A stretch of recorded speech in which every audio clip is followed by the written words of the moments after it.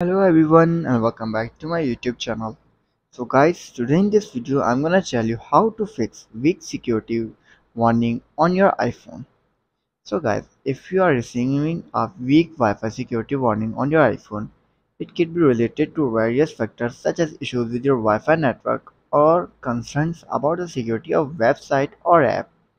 So guys, here are some steps you can take to address the issue. So first of all, you have to do simply update your router. Ensure that your router firmware is up to date. Check your router user's manual or the manufacturer website for instruction on how to update the firmware. After this, then you have to do is change your Wi-Fi security settings. If your Wi-Fi network is using outdated or insecure security settings, consider changing them. Use WPA2 or WPA3 encryptions as older protocols like WEP are less secure.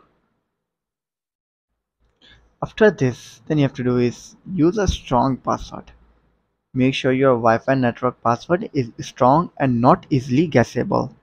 Use a combination of uppercase and lowercase letters, numbers, and special characters. So guys, these were the basic steps. Now let's move on to the main scene. After this, then you have to do is restart your router and restart your device. Sometimes restarting your device and router can resolve connectivity issues. Power off your router, wait for a few seconds and then turn it back on again. And for your iPhone, you have to go to your settings, go to your general, scroll down and then tap on shutdown. Shut down your iPhone and then restart it after 15 to 20 seconds later. After restarting, then you have to do is check for iOS update. Ensure that your iPhone is running the latest version of iOS because update often include bug fixes and improvement which can address these type of issues. So you have to go to your software update to check if there is any available update for your iPhone. If there is, then simply update your iPhone to the latest version of iOS. To update, you have to simply tap on update now or update tonight.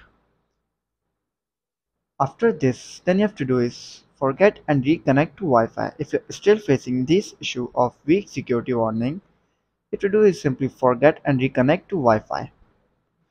To do this simply guys, you have to go back, open your Wi-Fi, now tap on this ice icon. Now first of all you have to do is simply copy your password.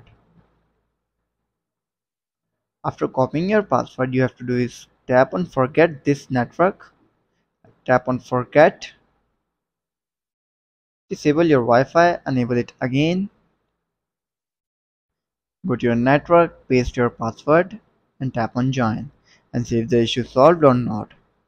So guys, after trying these all solutions and you're still facing the Wi-Fi weak security warning, then you have to do is simply reset your network settings.